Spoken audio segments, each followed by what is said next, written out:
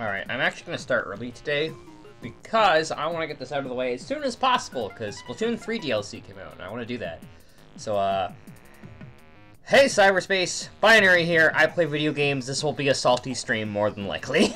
We are playing the end of Splatoon 3's post-game, also known by me as Girl Power Station 2 Electric Boogaloo, because, I mean, look at this place. So I should probably grab a pencil and paper, because I think one thing that will help is remembering the order at which enemies spawn in this wave. I believe next comes the, yeah, the Brellas next. Then the Doolies. Oh, that was the roller. What's the Doolies? The Doolies are here. That's Brush. That's Blaster. Yep, Blaster took me out. I expected that. I should have ran forward. Because with Blaster, you want to head towards it because its range is weird. I think I got Brush there somewhere.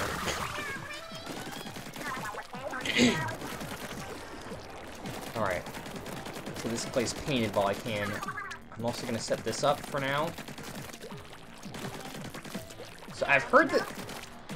Actually, this guy, I think... I've been told that... The buddy... Little... Shit, it's Brella.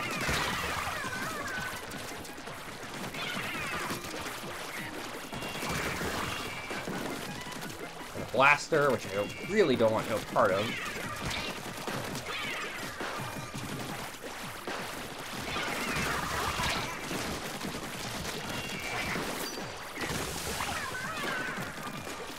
God damn it.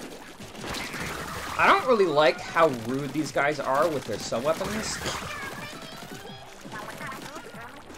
Alright, now for the hard part.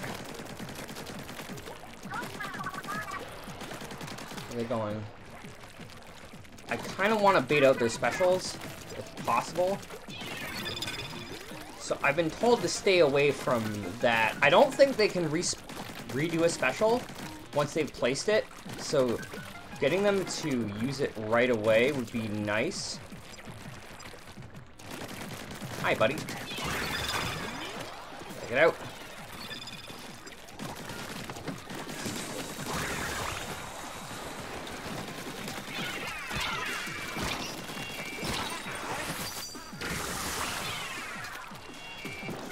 Survive. Gotta go survive.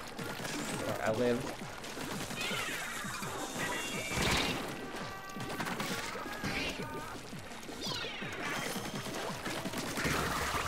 You're dead. You're dead.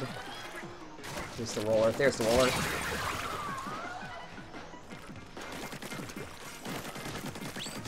Okay, got her back. Get away from that. Kill the umbrella. Umbrella's dead. Who's left?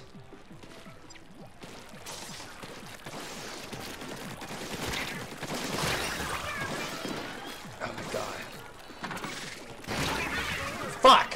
Okay.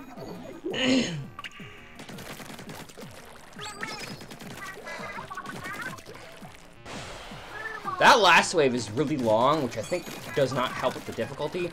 I need to use my little boy a little bit more. I'm told that he does distract them. Sometimes. I've heard it's maybe not always consistent about it.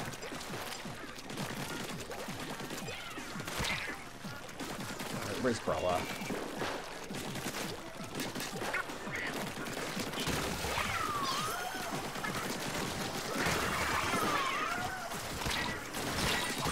Yeah, no, that was a bad play.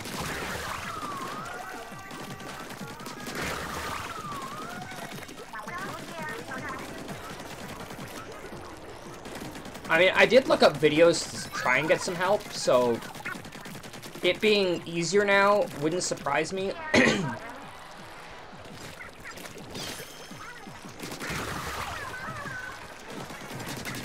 Brella.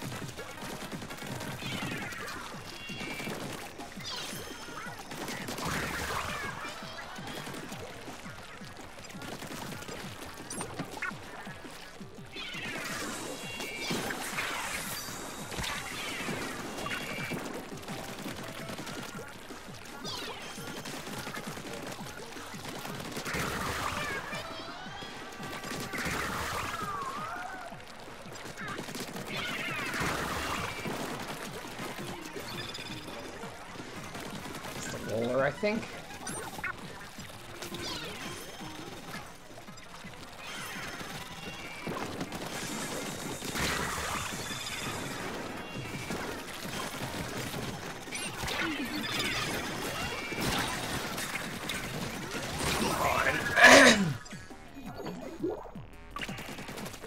Whew, I think I need to stay away from that back wall in that last wave. Because I've got nowhere to go if things go south.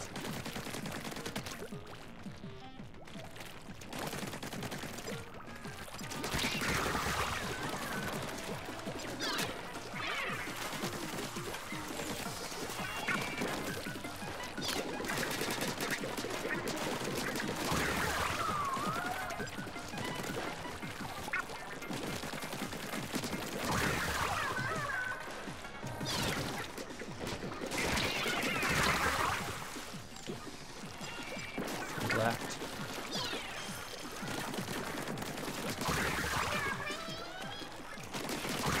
Pretty easy. The blaster's gonna be trickier.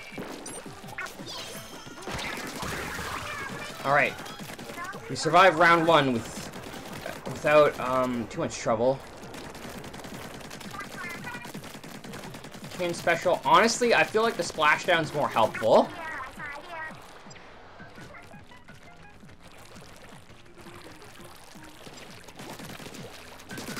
Back here.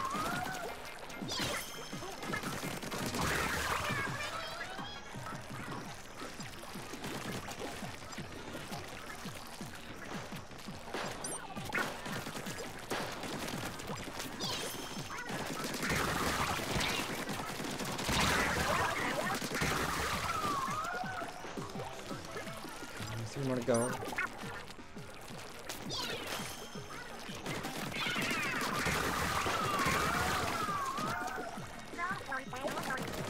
Okay, this is the first time we made it this far with armor.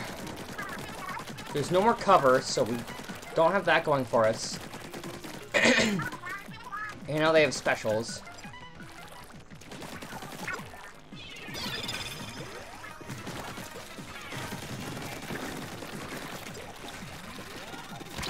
I think they do actually reuse their specials.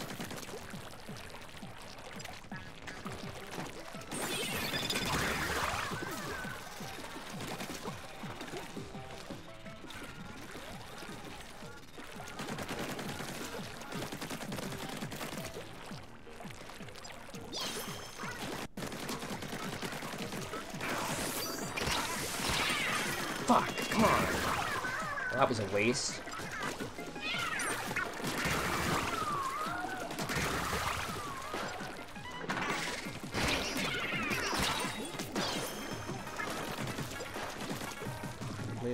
Live.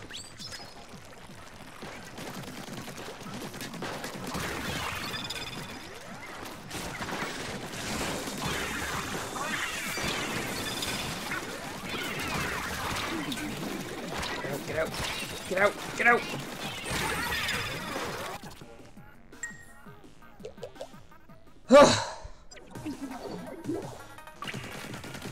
I'm doing better, though. That was probably my best run, apart from the one where I actually got to near the end of that wave and then fucked it all up and lost.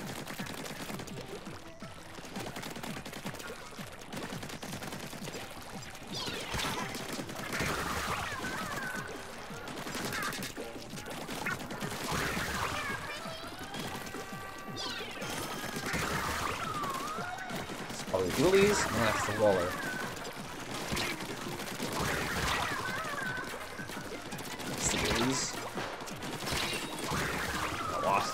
Lost it to Ghoulies.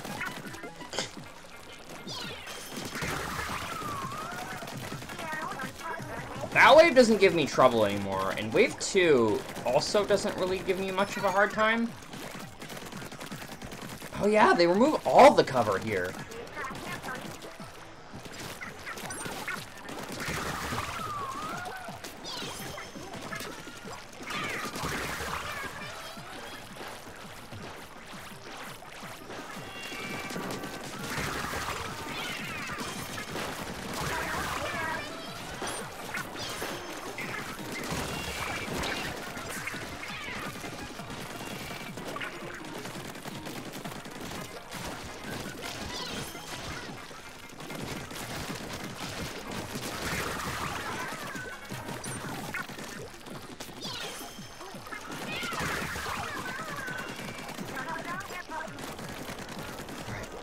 more cover. Actually, there's a fair amount of it.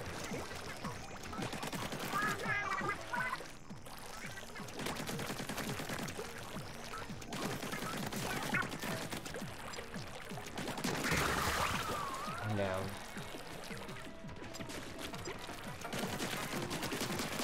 Down.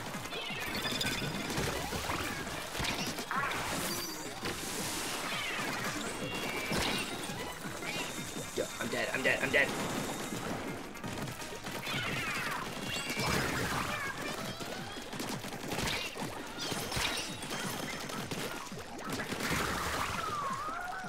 I'm so dead.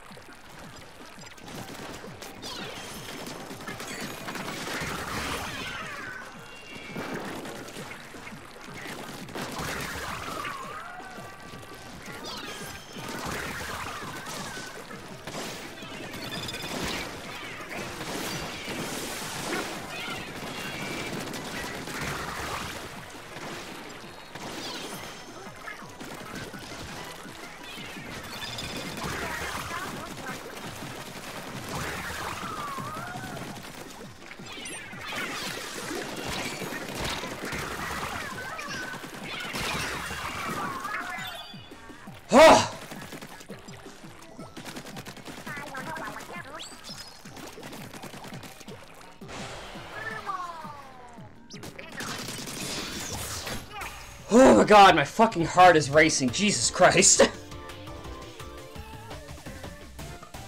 I'm glad I stopped last time. I think I was in a bad spot, and being able to sit down, watch people go over their strategies and how they beat this level, and then think and like my approach about it really helped. Like a lot. I'm glad I did that. I think that was for the better.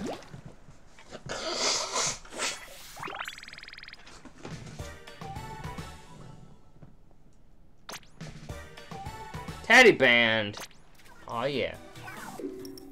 Alright, and we unlocked an archive thing, didn't we?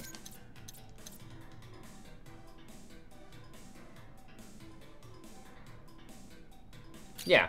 Recall for a moment the first apocalypse that devastated the human race. Those who escaped into the caverns of Alterna were not the sole survivors. There were others who escaped via a giant rocket ship, the Ark Polaris. Polaris. Launched in the nick of time, this ship was laden with many of Earth's species and had been placed in cold sleep. The mission was simple: find another planet to replace the Earth. Considering the circumstances of its launch, Polaris had a smooth voyage until it had reached the edge of the solar system. It was at that point that debris struck the vessels, damaging its navigation system. The crew was able to turn back the ship or head back towards Earth, but the effort was in vain. There was not enough fuel to attempt a landing. The Ark Polaris drifted aimlessly for 10,000 years. Eons passed. The unstable orbit of the Polaris had decayed over time until the ship found itself in the inescapable pull of Earth's gravity. Re-entry was not kind. All of its inhabitants perished save one. Bear number 3, an experimental subject who retained consciousness within his cold hibernation, survived.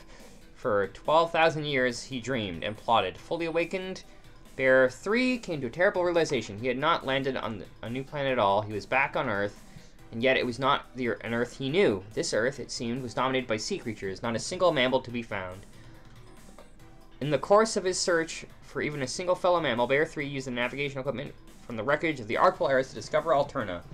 It was a wasteland of... Oh my god, excuse me, of course. But a few of the liquid crystals that once covered the walls and ceiling remained. With knowledge built during his thousands of years dreaming, he repaired some of Alterna's facilities and began researching the crystals. This research bore fruit when Bear 3 compounded some of the liquid crystals within his own fur. The experiment created an entirely new substance with one terrifying property: transform any living creature into a mammal. How very specific. Bear 3 realized the implications immediately. He could restore the planet to a mammalian paradise. He began stockpiling fuzzy ooze, as he called it, within Alterna's still intact rocket. For such venture, he would require the acquisition of thousands of golden eggs. These were used in the creation of fuzzy ooze, although the exact details have never been recorded in memory banks. But Bear 3 had a plan. He founded a corporation that would go on to employ locals to collect his golden eggs under the name Grizzco Industries. Mr. Grizz, as he was now known, would pay handsomely for them. With fuzzy ooze production peaking thanks to the assistance of unsuspecting inklings and octolings, Mr. Grizz took the final steps to set his plan in motion. The rocket was loaded. It wouldn't be long now. Oh my god. Whew. That's hard. But I had a much better time with it today than I did on Wednesday. But yeah, thank you all for joining me to finish off that. I had a feeling it wouldn't be long, which is why I wanted to start early. I'm gonna stop stream briefly, and we're gonna switch over to Xenoblade. Also, this is my Inkling. Or Octoling, I guess? Anyway, with that, I'm gonna stop stream, I'm gonna change the stream details, and we're gonna continue Xenoblade 3. So, for those of you in chat, I'll see you in a sec, and have a great day, everyone.